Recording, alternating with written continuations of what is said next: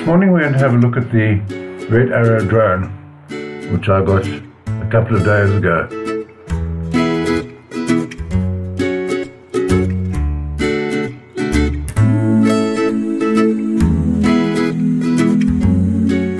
Okay, these are the chargers that came with it.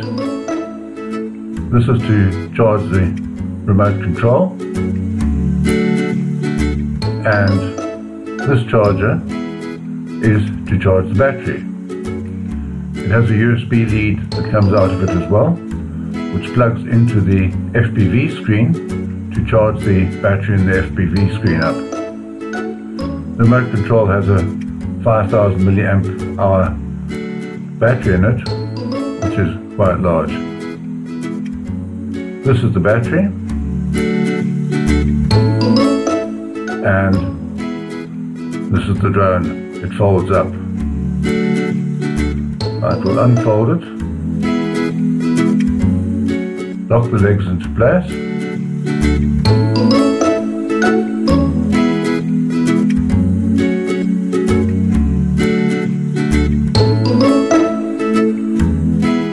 install the battery,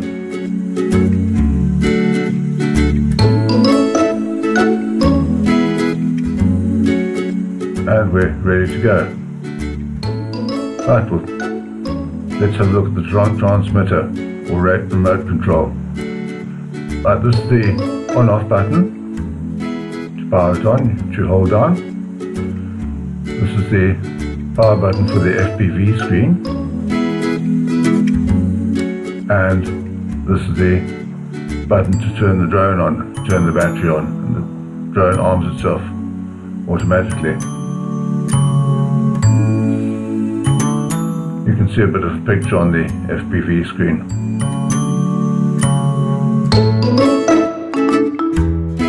There's quite a bright light in front, and at the back a green light which turns to red when you fly backwards or brake.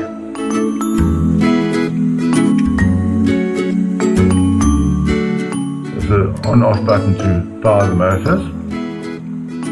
You hold down for a couple of seconds, the motor's on.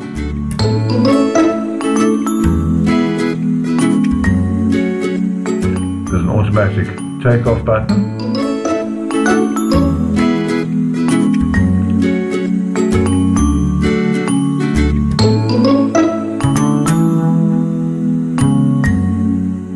Power that down.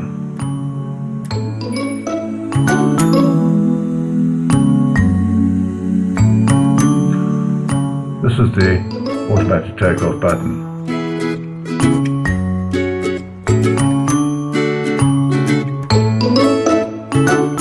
This is the auto land button. I must admit I don't use these. And this is the video feed button.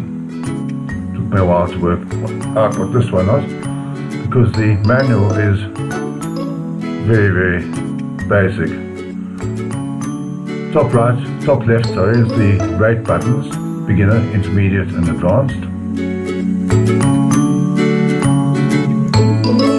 Beginner mode is very docile. Intermediate and advanced are far more fun to fly in. But beginner is very good for learning to fly FPV, which is basically what I bought this from. I'll power the drone off now, and we'll take it for a test flight when the wind drops off a bit.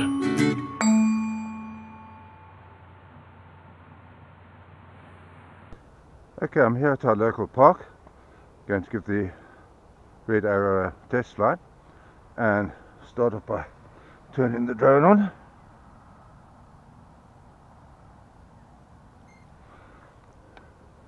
Turn the remote on. Actually, everything's on, and turn the FPV screen on.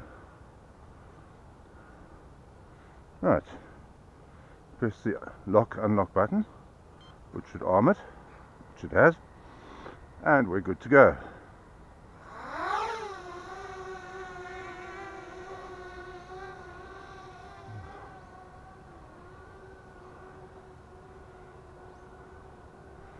Flying fairly early morning. As you can see, the red light comes on when we're reversing or we brake, and when you're going forward the green light goes on. In the description of the drone on the internet, which had very little information, it said it has headless mode. Well, I can't find headless mode, and just as well I actually don't like flying in headless mode. It flies in normal orientation, as you can see.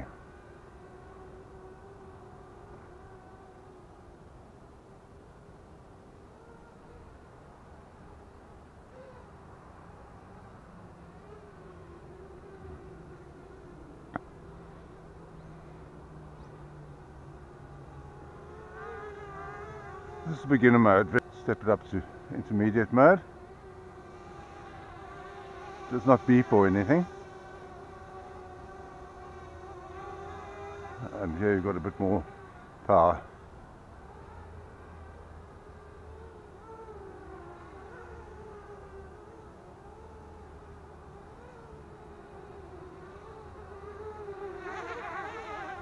And now we'll put it up into advanced mode.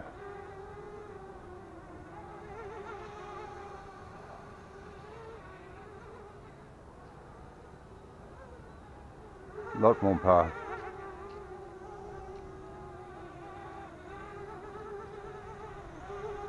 Take it back to beginner mode. Take some video.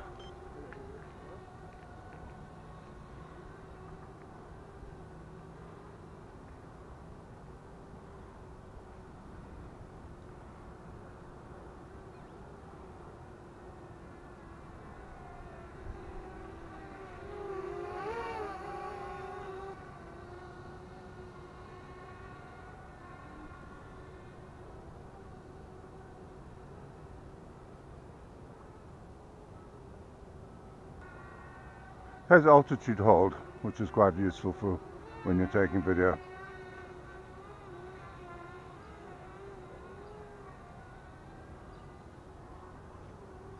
Let's try a still picture.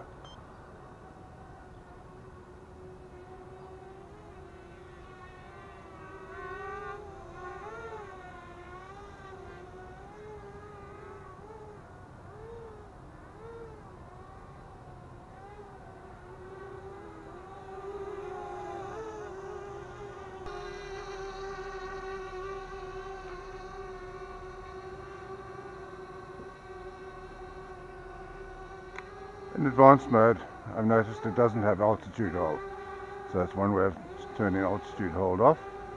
That's quite a good punch. Quite powerful.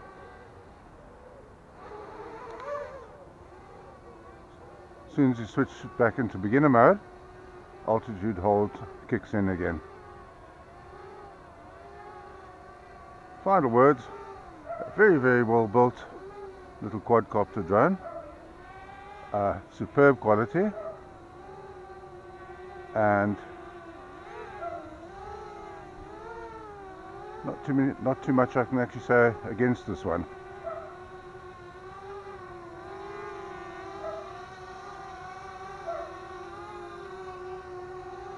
Thanks for watching.